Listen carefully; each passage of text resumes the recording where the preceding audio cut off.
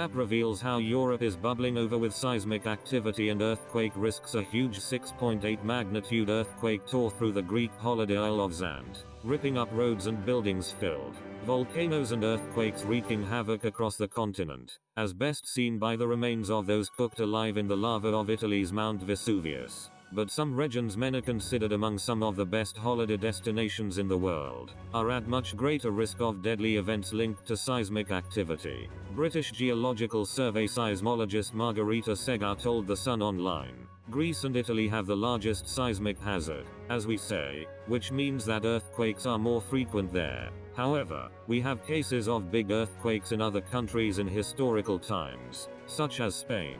The reason why Greece and Italy are the most seismic areas in Europe is they are areas where seismic plates are forming.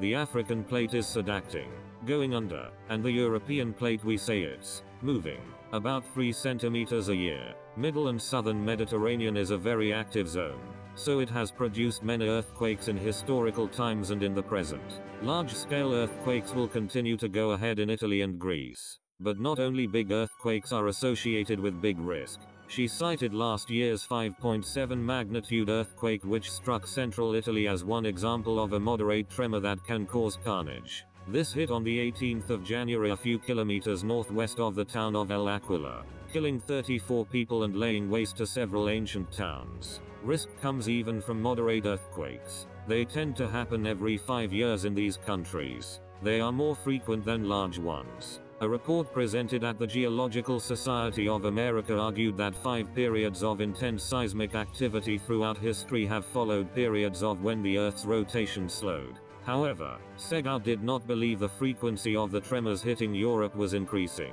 East and central Italy is moving to the knee relative to Rome.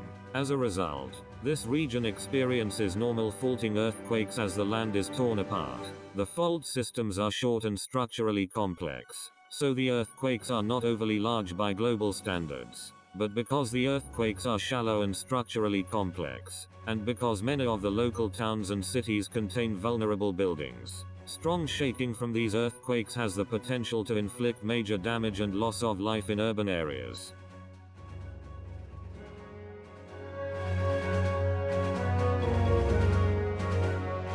Thank you for watching. Please subscribe to us on YouTube. If you like, donate to us, visit home on the page PayPal.